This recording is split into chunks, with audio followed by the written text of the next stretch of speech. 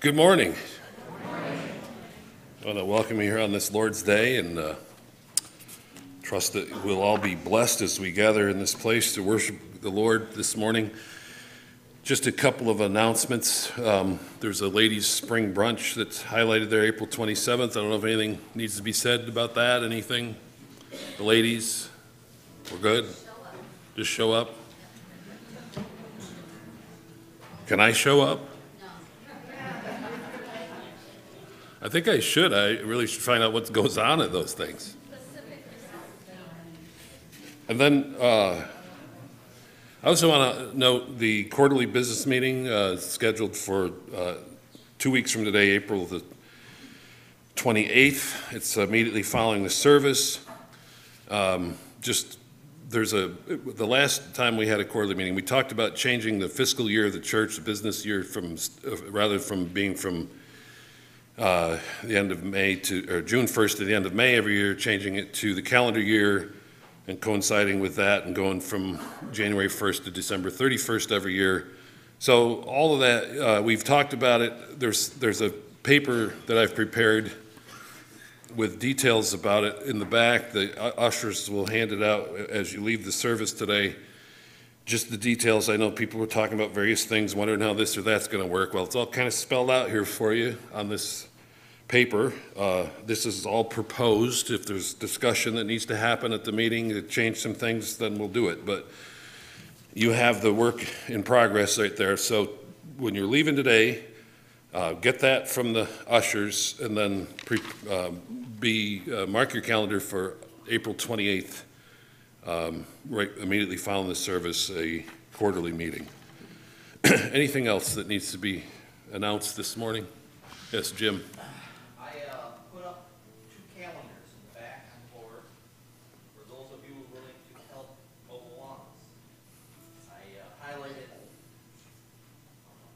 every Monday when you sign up, you're responsible for the 7-day week, which requires 1 mowing is all for each 7-day week, preferably between Thursday and Saturday.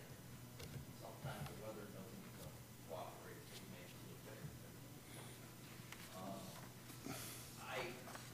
I put 2 different calendars. One is for the lower lawn, and that you mow the lower lawn where the old ball field is back here, right up to the back of Jay's house.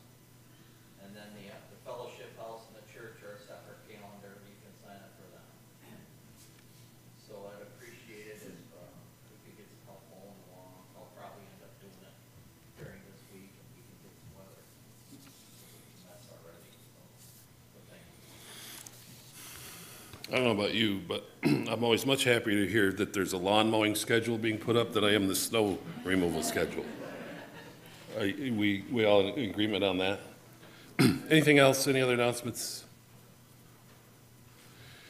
All right, well, I'm going to ask you if you bow your head, please, and pray with me this morning.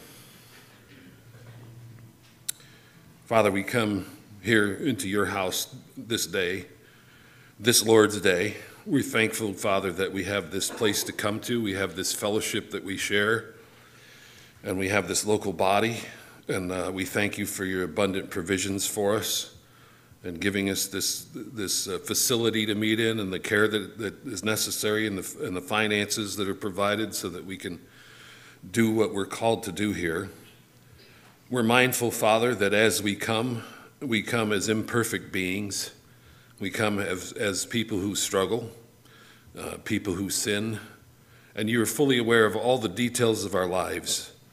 And you have said that if we confess our sin, you're faithful and just to forgive us and purify us from all unrighteousness. And even now I confess before you our failures, our struggles, but I proclaim the assurance that we have of your cleansing power and that you purify us from all unrighteousness through the blood of Jesus. And we're truly grateful for that this morning. Father, I pray for this service today and all that are gathered here, that you'd speak to us, that you'd meet needs, that you'd challenge our hearts, that you'd encourage us. I pray for those joining us via the live stream. I pray the same for them, oh God, that you would meet them right now where they are, that we're thankful for this technology and this gift that we can share with people who are unable to be here, whether because of traveling or because of affliction, illness. We pray for those who are afflicted and ill, but we pray for all who join us this morning, that we do have a collective sense of your presence in the fellowship of the saints. And we ask, God, that you would move amongst us for your glory. I pray, Father, for the offerings that are brought to this house today, that you would bless those and bless those who bring them. I pray for the constant wisdom and direction in terms of the use of these funds that are given, that they might be used for the glory of your name and for the furtherance of your kingdom. Father, we thank you for your tremendous blessings upon us, and we thank you for this service today, and ask that your Holy Spirit is free to move amongst us. We ask, God, for your blessing. We ask that we bless you, and we ask it in the name of Jesus. Amen. Would you stand, please, as we sing?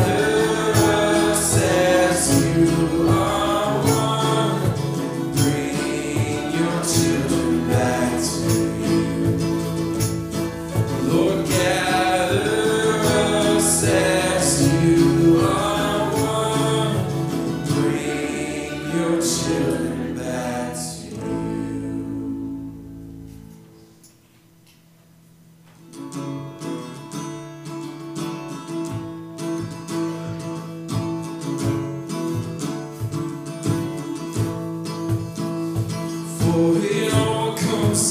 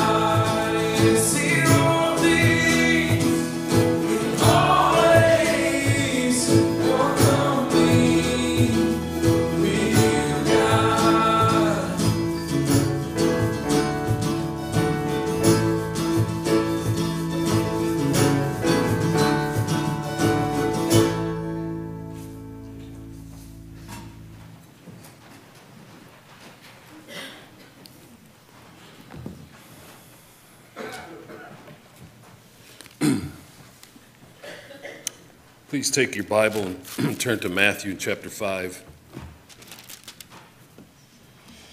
Matthew chapter 5.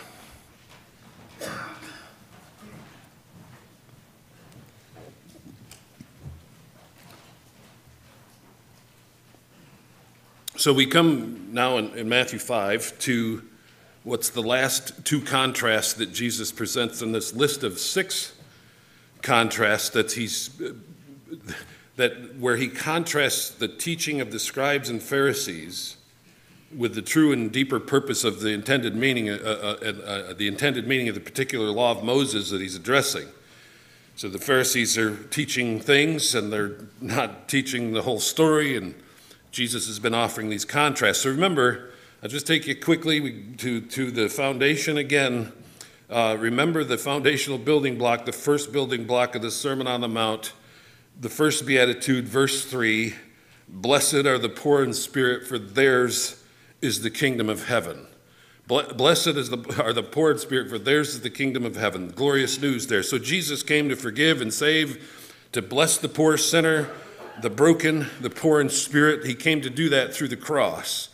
And then he came also to confront the oppressive teaching of the religious leaders, the hypocrites, those in power, those who were oppressing the poor in spirit. And so much of this Sermon on the Mount, that's what he's doing. He's confronting this. And so remember verse 17, he said he didn't come to abolish the law, but he goes on from there to make it evident that what he came to do, rather than abolish the law, was to apply it to the depths of the human heart and reveal the depravity in every human being, and ultimately to reveal the need for a Savior.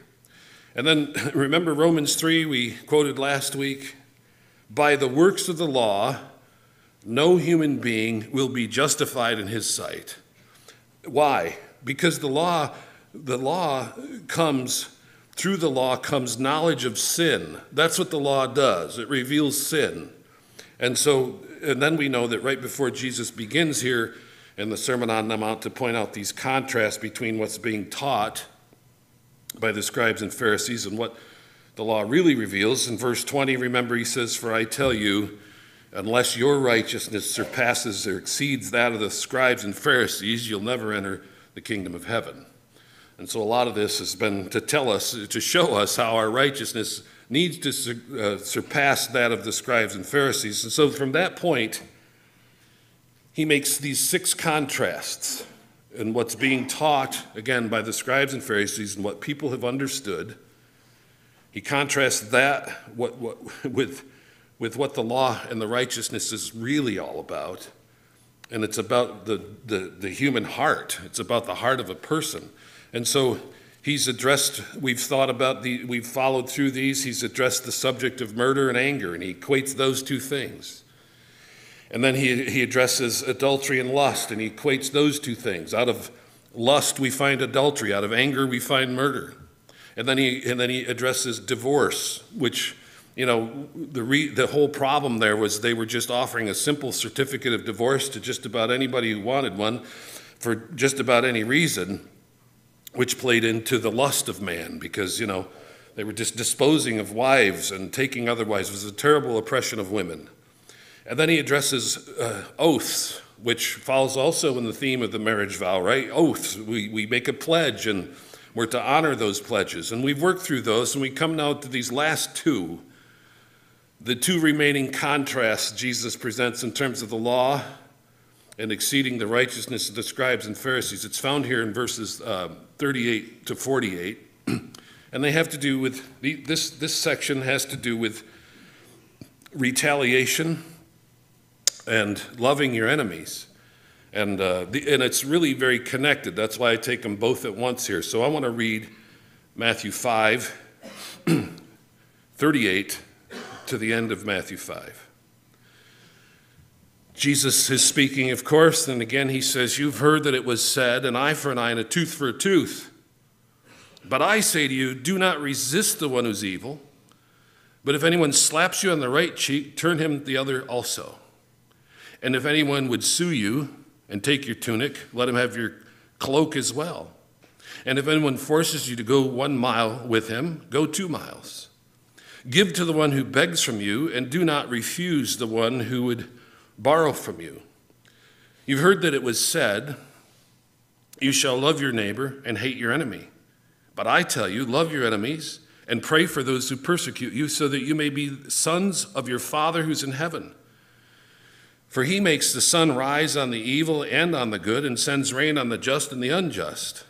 For if you love those who love you, what reward do you have? Do not even the tax collectors do the same? And if you greet only your brothers, what more are you doing than the others? Do not even the Gentiles do the same? You therefore must be perfect as your heavenly Father is perfect." Now, there's a lot here, and I've tied these two sections together. There's a lot to bite off. I'm not going to be able to develop each of these scenarios that Jesus talks about here. I want to try to summarize it for us. And this is, so as John Stott addresses this, he says, as he addresses this last portion of the 5th chapter, he says these final contrasts bring us to the highest point of the Sermon on the Mount, for which it is most admired and most resented.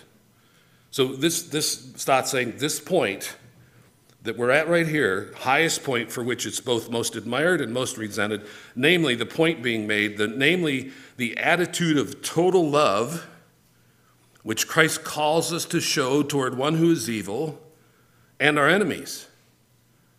Now, nowhere is the challenge of the sermon greater, and nowhere is the distinction of Christian counterculture more obvious. And nowhere is our need for the power of the Holy Spirit, whose first fruit is love, nowhere is the need of the power of the Holy Spirit more compelling than in the command to show love toward one who is evil and our enemies. Now, this is hard stuff. And this whole thing is ultimately where the rubber meets the road. I mean, if you want to get down to the ultimate essentials of Christianity, the gospel of Jesus Christ, it's found right here. And love, sacrificial love, costly love, love that is not common to man, supernatural love, agape. It has its own word, agape, supernatural love. The greatest of these, Paul said, is love. So we might ask Jesus.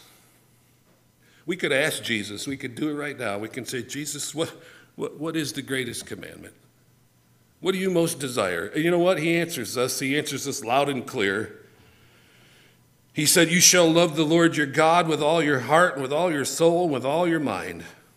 This is the greatest and first commandment. And the second is like it. And it's not just that it's like it, it's inseparable from it. You can't have the one without the other. You can't have the first without the next. The second is like it. You shall love your neighbor as yourself. And on these two commands, Jesus said, depend all the law and the prophets. Now, I said to you, Stott says this portion of the Sermon on the Mount that gets to this love, this issue of love, he said it's the highest point. And Jesus says in terms of the greatest commandment, everything hinges The law and the prophets all hinge on this commandment, this love. Love your Father in heaven and love your neighbor as yourself. And so Stott says a lot of interesting things in this portion I just read. I think interesting things regarding the teaching of Jesus on showing love toward one who's evil and toward our enemies. And it's tough stuff. It's tough stuff. Love your enemy. Love the one who's evil. I mean, so Stott says it's the highest point in the Sermon on the Mount. It's the point for which it's most admired and most resented. And it's true. I mean, if you search it out, you start reading what people say about this. You have people who they exalt this and admire this and in the right sense, and then there's others who really resent this. There's been those throughout history who've said, I can believe everything Jesus said, except this whole thing about turning your other cheek. Because when somebody smacks one side of my face, I just want to knock their head off. My daughter laughed at that. She thinks it's funny. Shelby, would you like to? No, never mind.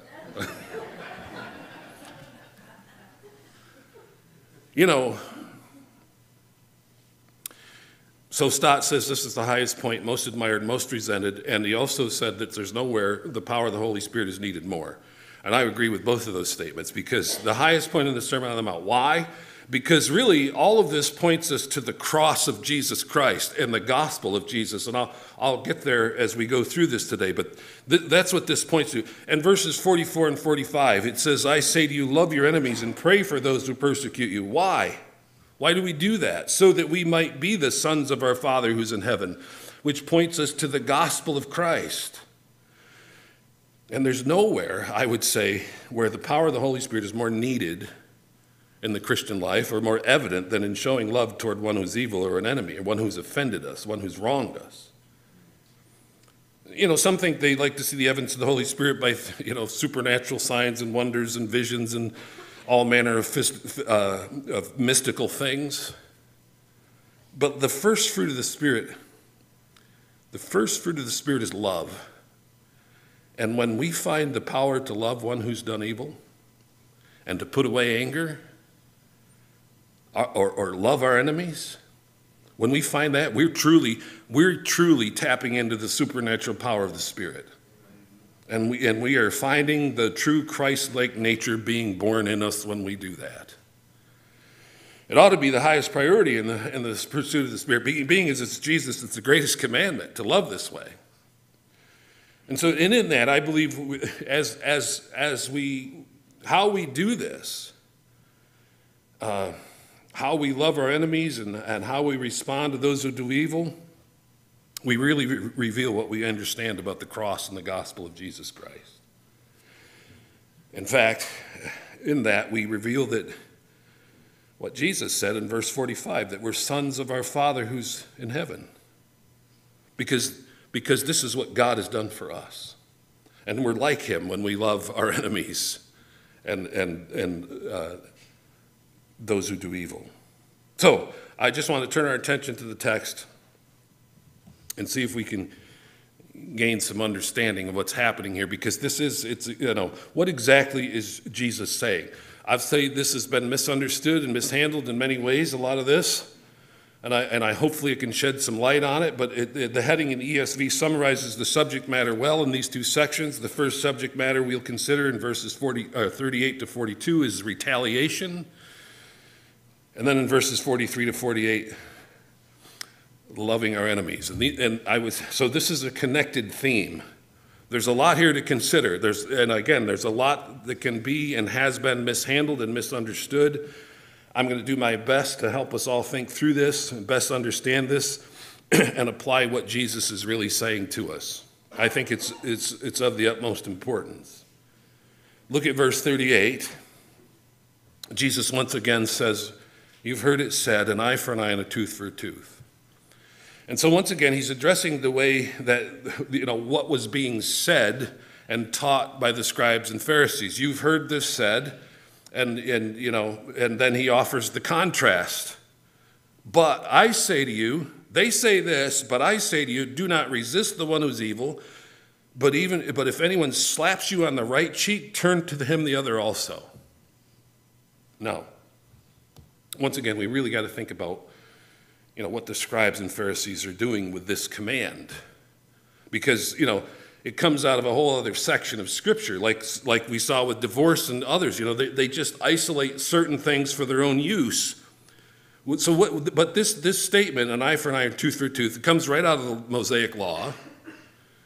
And, if you go into the Mosaic Law in various places, you're going to find there's a wide variety of case laws given that have a particular emphasis on damage to people or persons' property.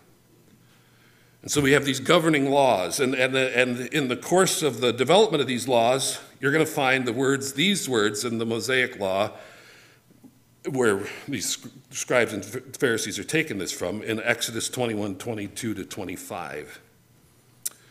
And this is a very, very specific law, as many of them are. So it says this: when men strive together, and that's not men working together, striving, it's actually, against one another, fighting. When men strive together, fight, and they hit a pregnant woman, so that her children come out, but there's no harm, the one who hit her shall surely be fined, as the woman's husband shall impose on him, and he shall pay as the judges determine. But if there's harm, then you shall pay life for life, eye for eye, tooth for tooth, hand for hand, foot for foot, burn for burn, wound for wound, and stripe for stripe. So that's the whole context in which they're plucking out this whole thing about the tooth and the eye, and an eye for an eye and tooth for tooth. But in that, we find a key point. These penalties for these offenses, these retaliations, they're to be determined by the judges of Israel, right? It says back there, as the judges determine. So there was a legal system, and there's a right way, whether it be a financial penalty through a fine or whether it be some sort of corporal punishment, the judges determine that. So, but make no mistake, in this section where Jesus teaches this, he's not disarming the reality and the necessity of just retribution, legal systems. He's not dismissing that. There's a lot of scripture where we find it validates the necessity of just retribution among men. And then most importantly, 1 Timothy chapter 4 and verse 1, Paul says, I charge you in the presence of Christ and of Christ Jesus, who is to judge the living and the dead, and by his appearing and by his kingdom. So there will be an ultimate just retribution. The Christ is the judge. And upon that, we will either find our righteousness in Christ through his grace and mercy, or we will suffer the just penalty of our sin. That's going to happen. And so there will be an ultimate and just retribution. Jesus Christ will judge the living and the dead. In this passage, Jesus is in no way promoting lawlessness here. Don't mess with the evil people. He's not promoting lawlessness. He's not promoting that we should be doormats. But the problem, so there's a problem, and this is where you have to get to the bottom of this. The problem was, again, with the scribes and Pharisees and what they had done with this law. They extended the principle of just retribution from law courts, where they belong, because God had established them. They took it and they put it in the realm of personal relationship, allowing themselves and the people to take the law into their own hands. And so when you do that, you're allowing anger and hatred and vengeance to grow. You're allowing these things to escalate, to developing anger. You're putting it into the hands of people, leaving the law in their own hands. And they use the wording, eye for an eye and a tooth for tooth. But they once again sold it short. They justified and promoted personal revenge. They justified and promoted personal revenge. which is a terrible thing, right? Because God condemns that in so many places. And when they justified it, in so doing, while these Pharisees and scribes claim to be such keepers of the law and have such knowledge of it, they ignore completely Leviticus 19:18, where it says, "You shall not take vengeance or bear a grudge against the sons of your own people, but you shall love your neighbor as yourself. I am the Lord." So what they're doing with this whole thing is they're enabling strife and conflict and all sorts of things to grow amongst the people. They were promoting revenge, and we know in both Old and New Testament God forbids that. And, as we read, there's some fines involved, could be involved, which whenever there's fines involved and money changing hands, we also have opportunities for extortion. And so they were doing those kinds of things, proclaiming an eye for an eye and a tooth for a tooth, and there was corruption involved with this, and they were missing the point entirely. And Jesus says, you've heard it said, an eye for an eye and a tooth for a tooth. And I'm saying the way they were handled is breeding division. It's breeding dissension among the people.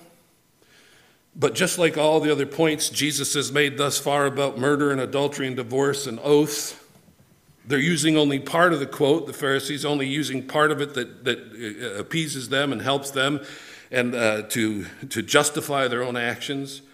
And just like with all the other things, Jesus now says, but I say to you, don't resist the one who's evil. Now, people, this is one that right there, that statement causes a lot of people to struggle. We really need to think about this.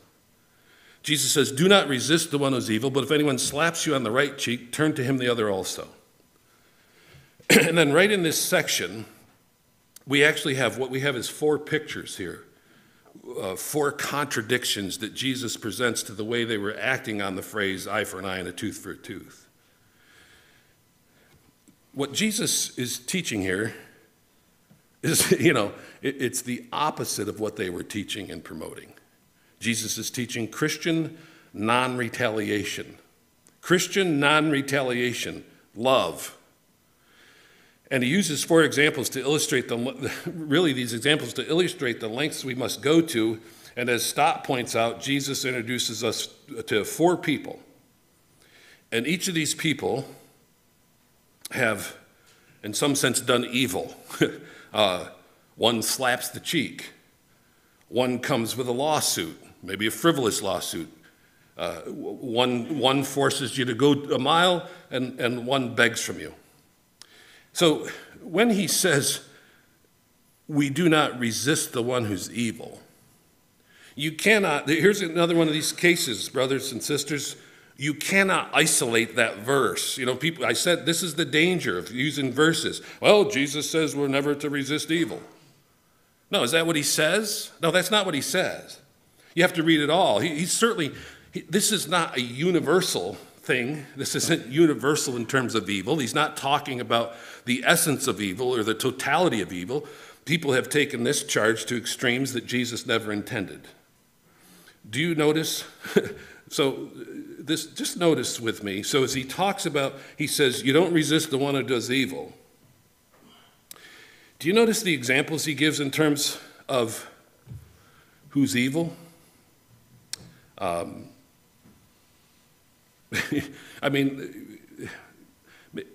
Maybe this points us to kind of the state of things and how trivial some of the things were becoming. Because, the examples of those who do evil are a slap on the cheek, a lawsuit, someone demanding you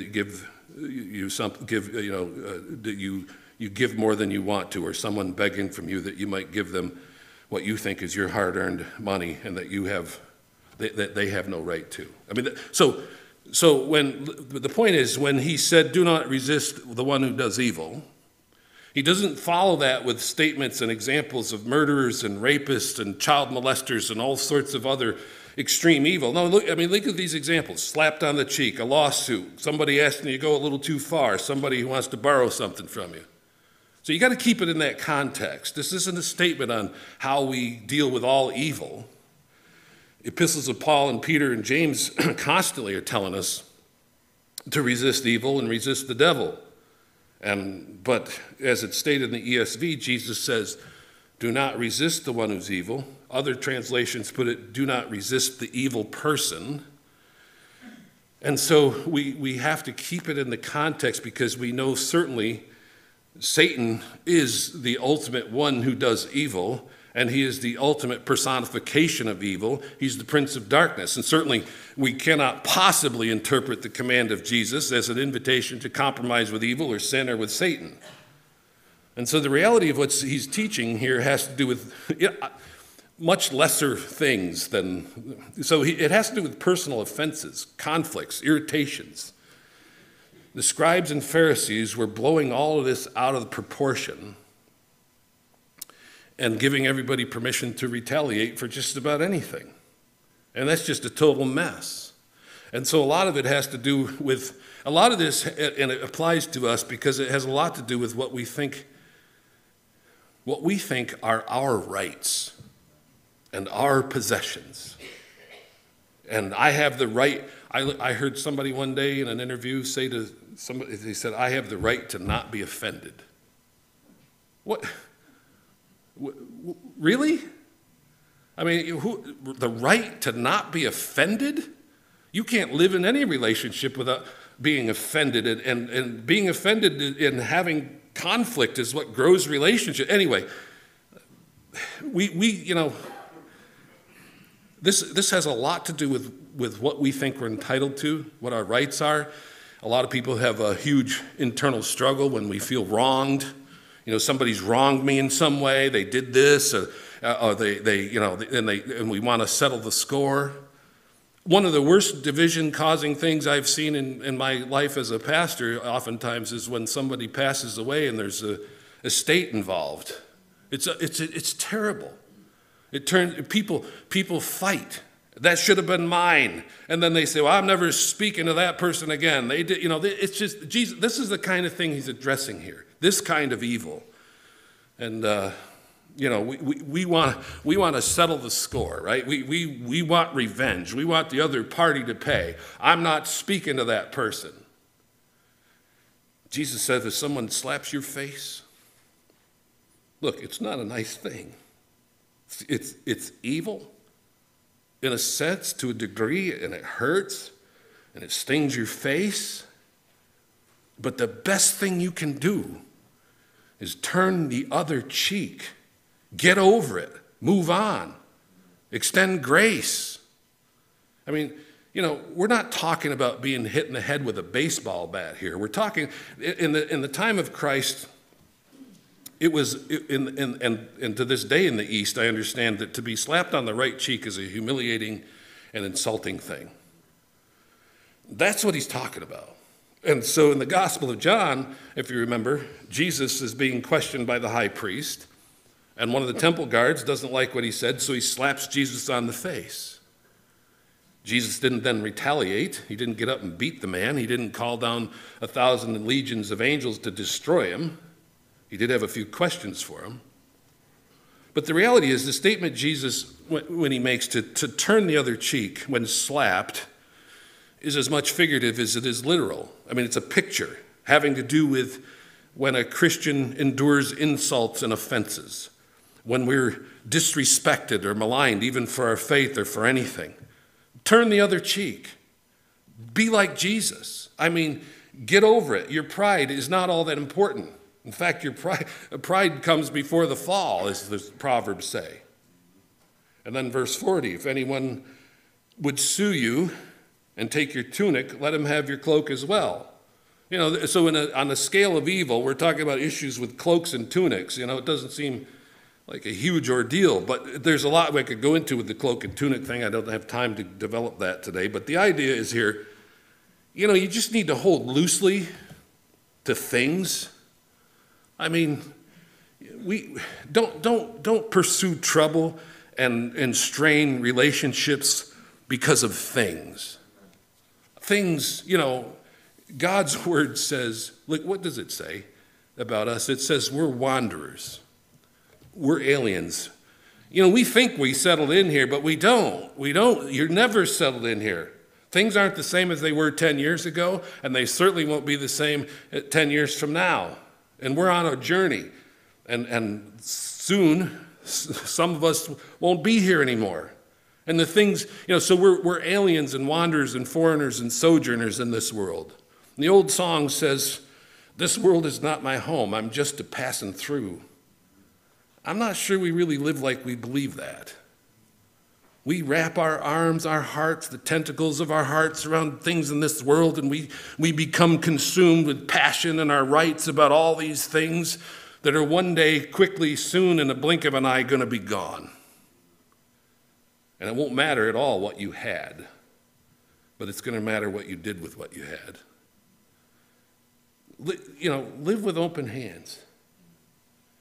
Don't make God pry things out of your hands. Trust the Lord. Job said, "The Lord gives and the Lord takes away. Blessed be the name of the Lord." See, that's freedom for your soul. That's freedom for you. If we can live that way, to wrap our arms around things and try to keep them, and you know, that's a struggle. And you're never going to win that battle, because one day you're going to have to let go. So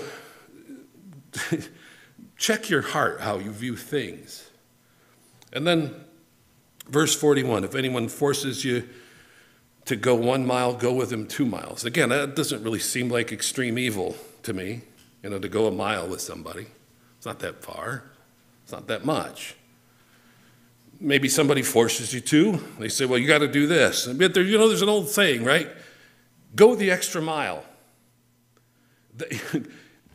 Go above and beyond what's asked or expected. I mean, never look at something and think, how can I do as little as possible to satisfy this situation? I used to work with guys, you know, their whole attitude was, how can I do as little as possible and make as much as I possibly can? That is just not biblical. It's not right. It's not of the Lord. Everything we do, I don't care who's asking us to do it.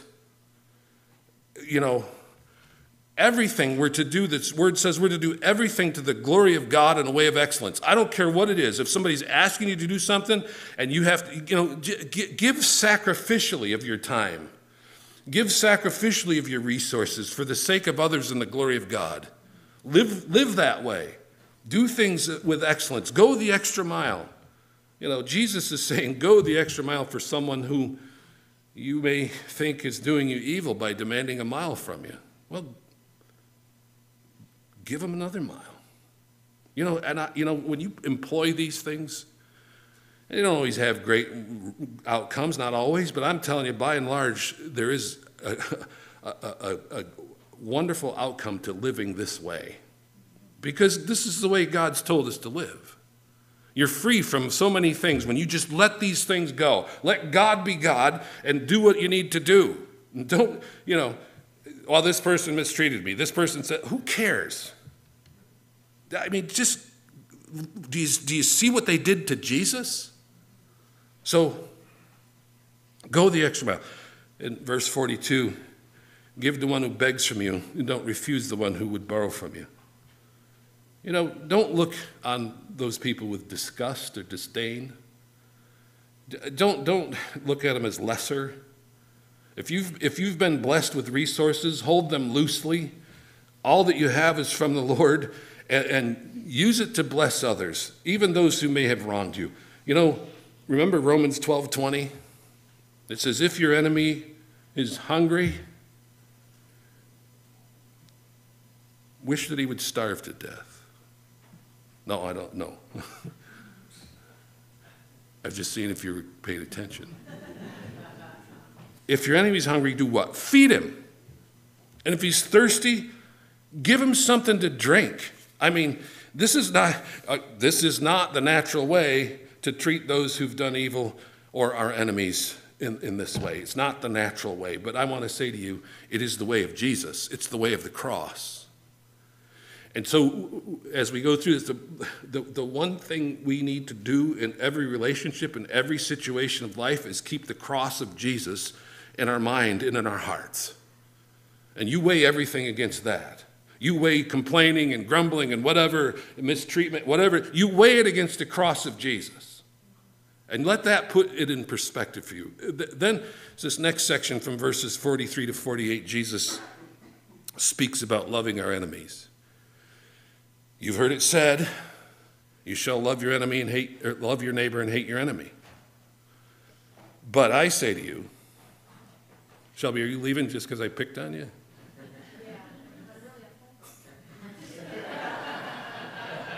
You need to get over it. Did you hear what I just said?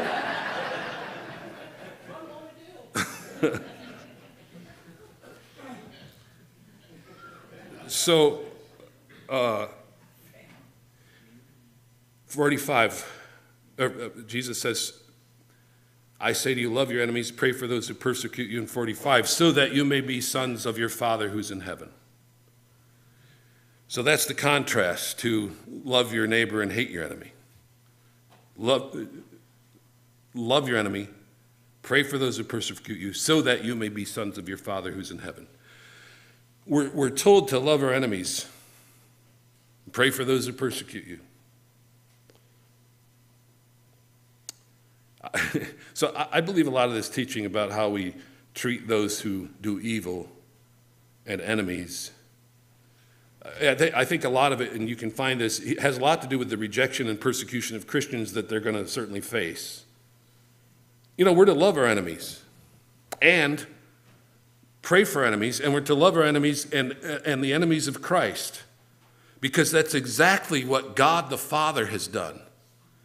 If Christ is our brother, if we are God's children, we're to take on the characteristics of our Father. We're to take on his nature. And so never, ever, I don't know as you ever would, but never, ever forget John 3:16. God the Father so loved the world that he gave his only Son, that whoever believes in him should not perish but have eternal life. Now, we love that verse. We should.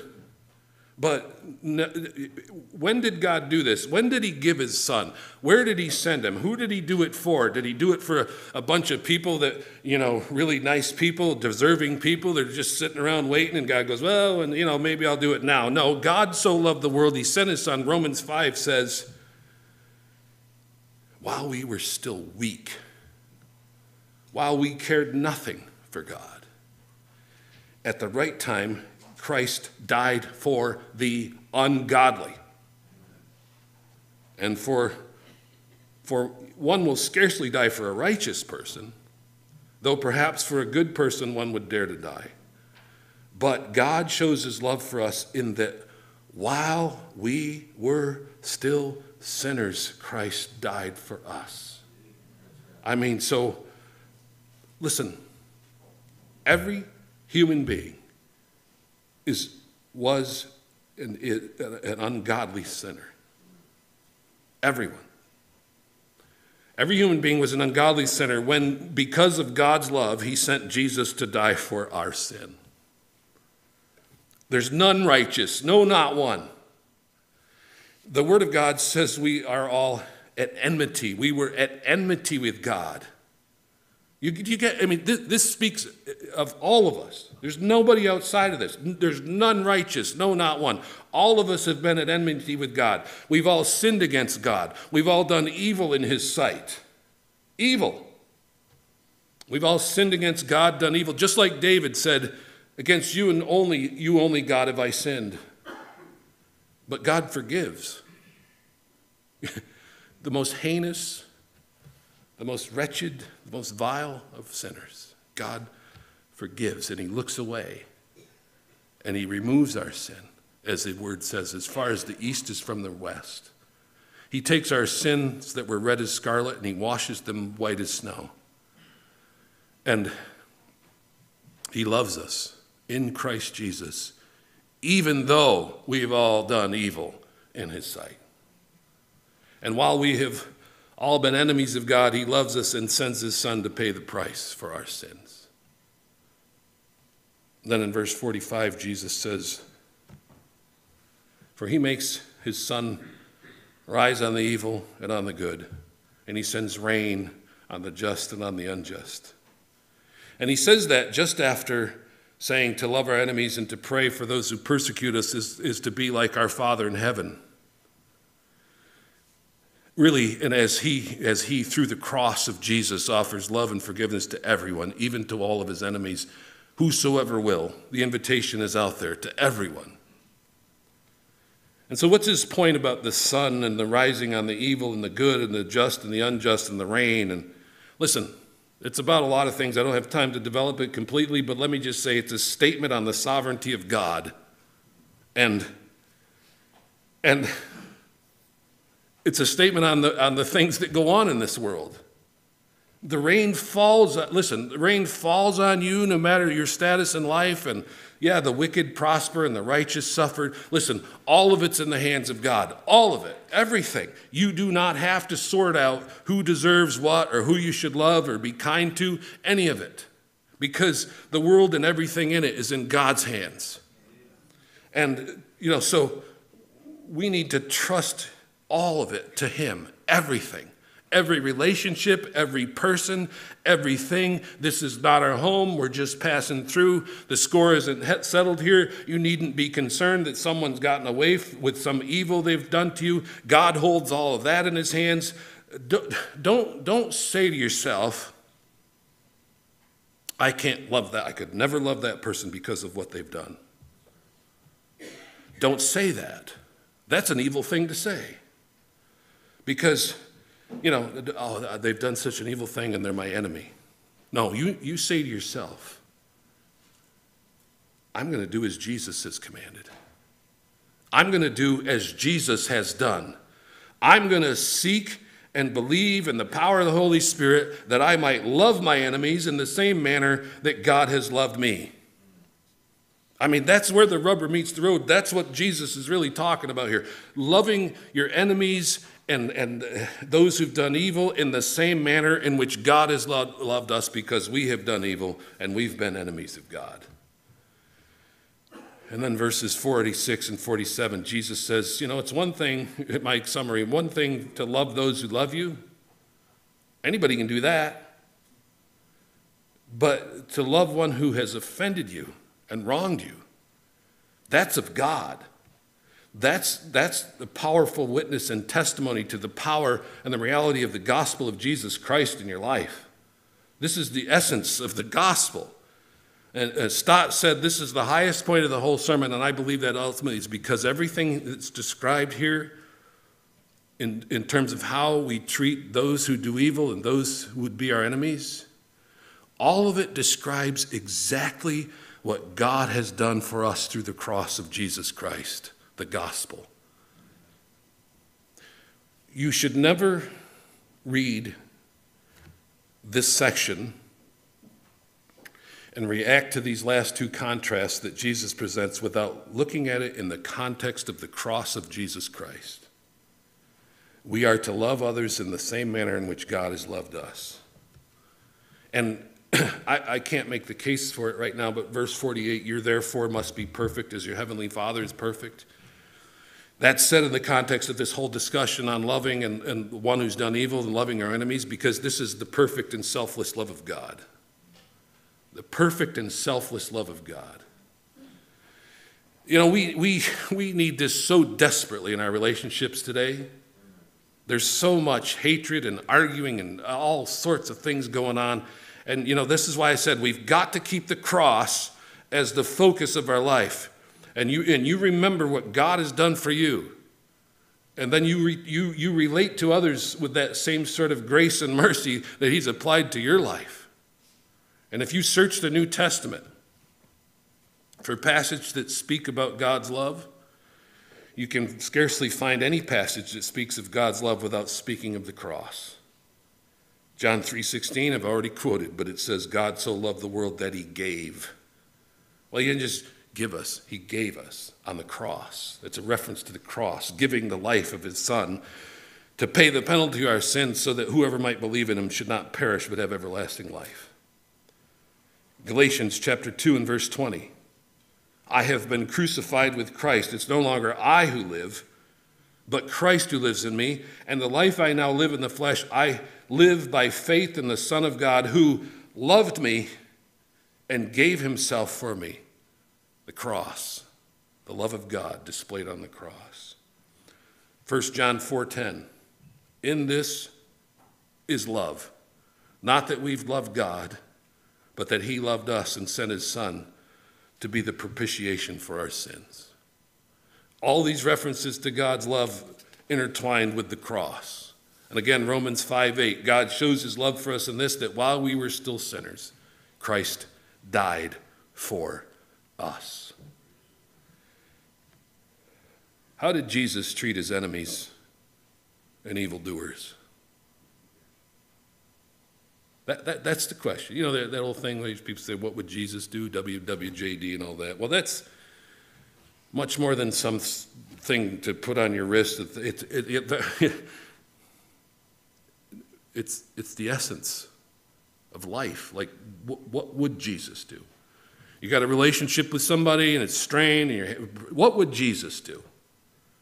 What would Jesus do? Isaiah chapter 50 and verse 6 tells us, the Lord said, I gave my back to those who strike, and my cheeks to those who pull out the beard. I hid not my face from disgrace and spitting. As Jesus was on the cross after this unthinkable, horrible, brutal beating, to the point that he was virtually unrecognizable. The humility and beating he suffered was unthinkable. And then he's nailed to a cross, and he looks down from the cross. He looks down upon those who'd done these acts of evil. Talk about evil. This is evil. Putting the Son of God, the Holy One, the Pure One, the Righteous One, on the cross from the hearts of men. Those who cried for his death. You know, they didn't realize they were calling for the propitiation of their sins. They just wanted him dead. And his enemies who put him there. And all of this has happened. And he didn't ask for vengeance or retaliation. He said, Father, forgive them. We all like sheep have gone astray. Everyone. We've all wandered and sinned against the Lord. But he is our advocate, and he intercedes for us. Intercedes, and he extends forgiveness and mercy and grace. If we truly understand the cross and the gospel of Jesus Christ, can we do any less than seek and pray for the salvation and restoration of any human being? Can we do any less than love our enemies and those who've done evil against us? Than the way the Lord has loved us. I mean, this is the heart of this sermon, the Sermon on the Mount. This is the pinnacle. This is the most challenging point of it all. But it also points us to the greatest news ever. It points us to the gospel of Jesus and how he has loved us. If you're struggling in some relationship, somebody you can't speak to, somebody, whatever it might be, I implore you on the word of God to act in grace and mercy. Extend love and grace. Pray for healing. Pray for salvation for that soul. Apply to them the same grace and mercy that's been applied to you on the cross of Jesus. Let's pray.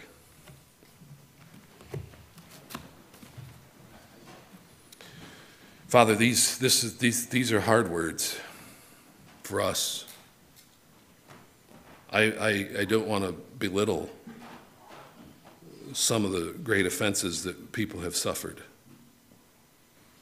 But you said vengeance is yours.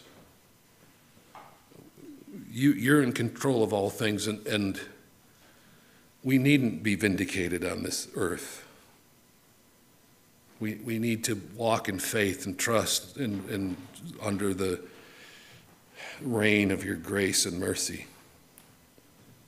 And we need the supernatural power of the Holy Spirit to set free those who've wronged us in some way, those offenses that irritate us, those things that we want to hang on to, all of it. Father, we need the supernatural power of your Holy Spirit working in our life to set us free, to live as true citizens of the kingdom that is beyond this world, that we might be agents of peace and grace and mercy, that we might be ambassadors for Christ and the gospel. Help us, Lord. And I pray for one here who may struggle today in some relationship. I pray your grace falls upon them and sees the freedom that you want to call them to as they extend grace and mercy to the offender. I believe it's the only true liberty for the human soul when we do live, as Job said, with wide open hands. The Lord gives, the Lord takes away. Blessed be the name of the Lord. Help us all to rest in your sovereign power and purposes in all things. Father, we thank you for this challenge. Help us, God, to love deeply like Jesus. Help us to seek the power of the Holy Spirit in our life every day, to love people in our lives who are otherwise unlovely, unlovable. Help us, God. We help us be like Jesus. Help us extend the grace and mercy that you've extended to us on the cross. May you be glorified. May we be set free. We ask it in Jesus' name. Amen. Would you stand as we sing?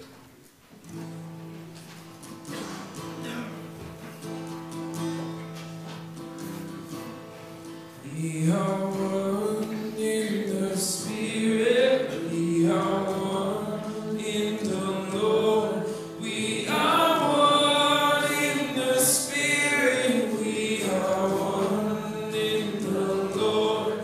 And we pray that all unity may one day be restored. And they'll know we are Christians by our love, yes, they'll know we are Christians by our love. We will walk with each other, we will walk hand in hand, we will walk with each other, we will walk hand in hand, and together we'll spread the news that God is in our land, and they'll know we are Christians by our love, yes, they'll know we are Christians by our love. All praise to the Father, from whom all things come, and all praise to Christ Jesus, his only